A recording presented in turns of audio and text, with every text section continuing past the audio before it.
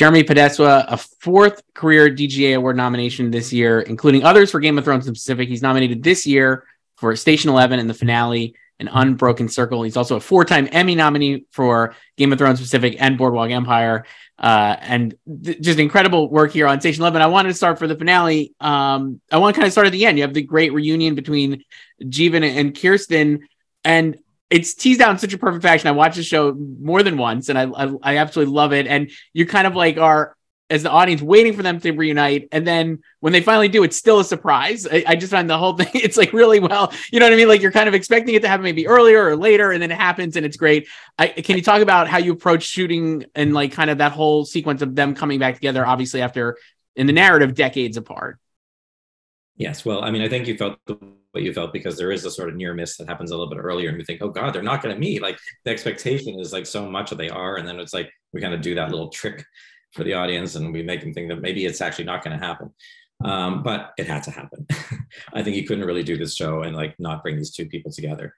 And I think the trick to the whole thing was, you know, it's with all these kinds of emotional scenes, it's like always balancing that thing of like genuine emotion, real feeling with anything that might feel overly contrived or overly or overdetermined or overplayed. And I think, you know, it's subtlety is what it's all about. And, you know, I think the audience, I knew that the audience would want to see these two come together. And I know that I had these two amazing actors, you know, Mackenzie Davis and Himesh Patel, who are just brilliant. And so, you know, we had talked about it in the abstract before, the actors and myself, but, you know, we didn't really go too deep into what they were going to do in that moment. I just really told them how I wanted to shoot it and the simplicity of it. It's really shot quite simply. And then they just did what they did, you know, and that was like the magic. There was no direction required really when it came to that. The direction was really in creating the moment, the environment around the moment. And I think it has to do a lot with Deborah Cox singing Midnight Train to Georgia, with, you know, with, we call them the Station 11 pips behind her. And it's, you know, it was like, there's something so soulful and beautiful and sweet and sad about the setup to this. And also what precedes this in the thing is Kirsten's character meeting the young girl who's part of the kids who might be blowing up the airport. And there's this, and then these kind of, all this beautiful emotional stuff with Miranda, and finding out what happened with her and the pilot and the airplane. One of the really challenging things with this episode, just to go slightly off this point, is that it's emotional thing after emotional thing after emotional thing. And it's the play Hamlet and what happens with the characters there who are kind of sort of acting out the psychodrama of their lives through the words of Hamlet. And, you know, there's so many scenes that have emotional qualities in them that are really significant, that when you know, the sort of peak of them is the reunion of Kirsten and Jeevan, but the whole thing is calibrated. I mean, that's really what it's about. I think if all the rest of the scenes before were not emotionally calibrated, you wouldn't feel what you feel by the time that happens. And so it's really about kind of sustaining a kind of emotional swell, you know, through the entire back half of the episode. Right. And I've not really done anything like that before. Like I've never worked on a show that was so purely emotional and that had to ride this wave for so long. Like normally you have a thing and it builds, a movie or a show, and it builds up to one emotional peak. And if you get there, you're lucky and you have that emotion and then it's gone. This was like, you have this emotion huge, and you have that other huge emotion, and then you have this huge, and then you have this even bigger. And so I think that kind of, that calibrating all of that was really the challenge of the whole thing. And, you know, some of it's in the editing, is just sort of how you build all that stuff, but a lot of it is in the performances and writing and the way you shoot it. And, you know, and I'm so pleased with the show. I mean, I hate to be pleased when somebody says they cried or they watched something that I did, but it's like, you know, people tell me all the time that they weep through the whole last 20 minutes of the show. And I think that that's, you know, a kind of tribute to the writing, to the performances, to everything that the show is, that it can do this thing, which is almost impossible. Like I didn't even believe you could sustain a level of emotionalism that, you know, that long and make it work for an audience. But I think it works. Yeah, it definitely does. It is incredibly an emotional show. I would agree. I did cry a ton watching it. The other thing, I mean, you have this great, I guess I want to ask you this, something you said there, you know, kind of sustaining the emotions, but not making it contrived or making it feel manipulative. And you have this incredible, on top of all that, you have this great score by Dan Romer and the music is unbelievable. And you're kind of like, I feel like if the show was just if the show wasn't as good as it is and it still had that music, it would still be like, oh, this is like emotional. But the fact that it kind of like is so incredible in the performances and everything you're saying, I guess how did you kind of think about the music and like how you would work with it? And like knowing you have that killer score in your back pocket, I guess, like especially in the scenes there. And especially, I guess, I think in the Hamlet, when they're kind of acting out Hamlet, it's diegetic, right? Like they're playing it on like well, they're not actually playing it, but it's okay. There is the symphony is performing, right? But you know, it does sort of take over at a certain point. And well, I have to say, Dan is just a genius. I mean, he's absolutely one of the most amazing composers I've ever met. Certainly one of the most amazing I've ever worked with. And I just cry when I hear his music. It's so moving, but not cheaply moving. I mean, it's in a complex, earned way moving. And it just adds so much to those scenes. Like, I can't even tell you, like, I mean, they're moving on their own. You know, everybody was crying on set when we were filming that scene and there was no music. And, you know, so obviously the performers were giving it and the scene just, you know, was earning it. But that music with that, you know, music can kill a scene. Like, you can take real emotion, it can be killed by music.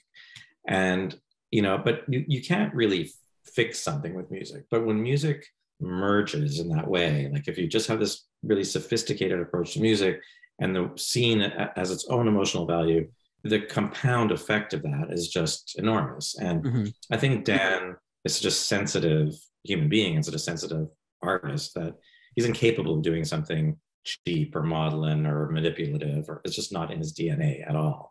And so, you know, when I heard the music that he was I didn't hear the music for that until after we shot it. Okay. Although other time I did hear the music for the symphony and other things, but you know, that particular score, I think maybe, you know, score pieces came through at various times. I don't remember when I heard that for the first time, that music for that reunion. But certainly when I saw it together, it was just devastating. I couldn't continue. You mentioned the performances are obviously unbelievable. I wanted to ask about Danielle Deadwyler plays Miranda. Like you said, this is like a big episode for her and kind of like tying in like a little bit what happened. The scene when she's talking to the airline pilot who's named Hugo, it takes my breath away. And there's a moment and the line reading she has, like, he's like, these people don't deserve to die like animals, basically is what he's saying, and trapped in the plane. And she's like, no, they don't. And that's it. And like, that's what she says. And I think there's so many ways that could have been played and probably shot. And the way you guys handle that is just unbelievable. I just could not believe it. I guess, can you talk about that moment and like kind of how you guys talked about her response there in that conversation? Because I think it's so I don't know. It just is so like heartbreaking and like real. It felt, it just is a really amazing moment in the episode. Well, I have to give it to Patrick Somerville, who's the writer, who just, I mean, they're the most beautiful words, like that whole speech, that conversation with her in the pilot. It's so heartbreaking. And it's devastating. I mean, I keep saying this, but I still cry when I watch it. Like, her performance, those words, you know, that was actually one of the first things we shot for the entire episode, just because of scheduling. You know, the whole episode was shot out of order. And, you know, and also because it's like a few movies in one, you know, we have Danielle's story, Miranda's story is kind of its own self-contained thing within the body of the show, her in the hotel room with Tim Simons, and, you know, and then her, you know, going off into entering her comic world after this talk with the pilot. It's its own little story within the larger scope of the show. So anyway, we ended up shooting her at all the hotel room with her quite early, which included that conversation with the pilot. And, you know, we had cast the pilot, but we hadn't shot the pilot yet either. So it was the first, when we came to do that scene, I hadn't seen him really act yet, the pilot, and he was just off camera doing his dialogue. But he gave such an honest, sincere, off-camera dialogue performance. It was such a surprise in a way, because, you know, you always think, well, we can do his side of things later, and we're gonna. So, but he was there when we shot it. I just didn't expect it to be as moving as it actually was. Like, he was moving, she was unbelievable, and, you know, we just shot this, and I don't know, I just can't even explain it. We just, like, as we were shooting it, and Danielle just does what she does, which is just perform in the most honest, beautiful, real way. just letting it flow, letting their emotions rise to the surface. And when she just did it, I don't think it was a dry eye in the house. I mean, honestly, like the entire crew was weeping. It was just unbelievable. And of course, it's not just one take, but there weren't many, because it was so great. But there were a couple of different sizes and things we had to do, and I definitely didn't want to. I mean, it was every time it was perfect. There was no question of like. I mean, maybe there were small notes I don't even remember, but her instincts are just impeccable. And so, it was just getting the camera in the right place, getting the lighting right, getting it all working, and then our off-camera actor, our pilot, was so beautiful, and she just connected to him, and it was just a beautiful, beautiful moment. I don't know what to say, but it was definitely one of those most magical things ever. Like when you're on a set, I've had some of those in my life. I've been blessed with those, but this is one of them where it's just, you forget you're making a show, you forget everything. You're just like, you're in it, and you're just watching this actor play this part, and she became that person. And what she was going through was so moving. I'm gonna cry just talking about it. It's the situation too. It's like she's dying. It's her last word. She's saving these, or she's trying to save these people that she cares about. It's like the whole situation is so loaded and so kind of fraught. And it was just one of those great things to witness, honestly. Yeah, I mean, the show is absolutely amazing. It's a remarkable, I think, artistic achievement and a well-deserved nomination. Jeremy Podeswa, a DGA nominee this year for Station 11 and the finale, Unbroken Circle. But the entire show is just a beautiful show. You should watch it, including the finale. Thank you, Jeremy, so much for doing this. So much.